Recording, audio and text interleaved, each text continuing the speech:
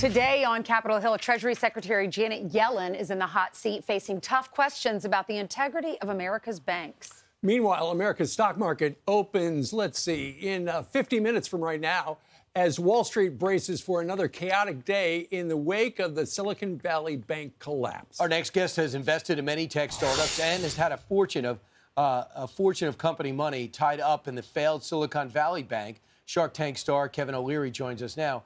Hey, Kevin. First off, there's so many questions. I'm pretty astounded by all the so-called experts who have different views of what we're going through right now. Larry Fink of BlackRock says this is a slow-rolling crisis. How do you label it? I think it's a transition that's going to be occurring in how our banking system works, because fundamentally what occurred here, let's just call it for what it is. You had a very weak management team. I've described them as idiots because that's what they are, and they were unsupervised by a negligent board. They were running the bank like a hedge fund, a very badly run hedge fund, and it blew up.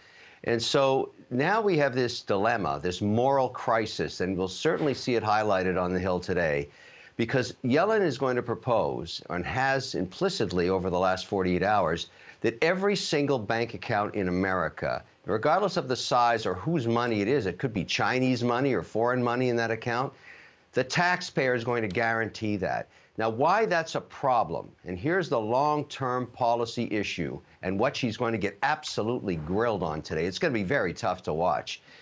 If I'm a bank manager and I'm running a bank and you guarantee every deposit, what stops me from taking that money and putting it on black in Las Vegas? The answer is nothing, nothing, because I'm guaranteed, no matter how risky I want to work within the bank's confines, the only way I'm compensated is with stock. Sure. So I'm going to do everything in my power to run that stock price up, even if it blows the bank up, and that will happen over and over and over again. That's the debate we're having in America today.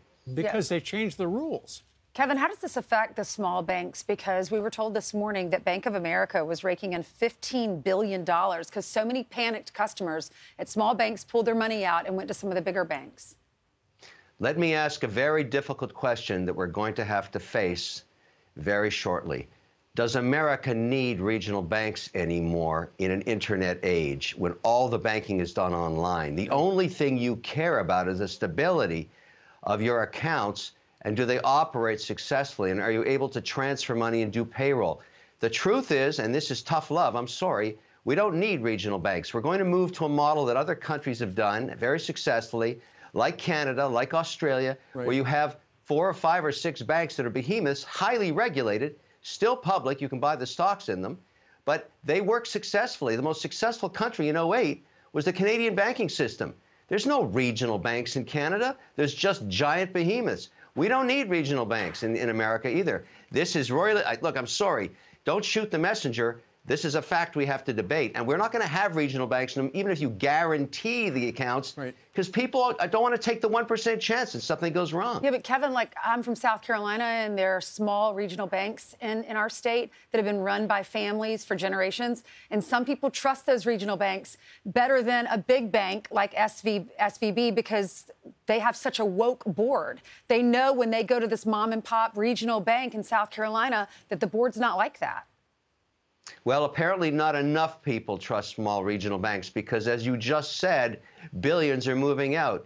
What we've done with our companies over the last 48 hours is we've told all our CEOs 2 things. Number 1, you have to distribute our cash across 5 institutions, no more than 20% in any bank. They've done that. Number 2, you have to go to the government and get your employee retention credit, which everybody's forgotten about, $250 billion there. Every company can get it, up to $26,000 per employee. And so we've done both of those things. That's effectively a guarantee against payroll. Remember, this whole dialogue started around payroll. Yesterday's payroll at the Silicon Valley Bank was in jeopardy for all the companies that banked out of there.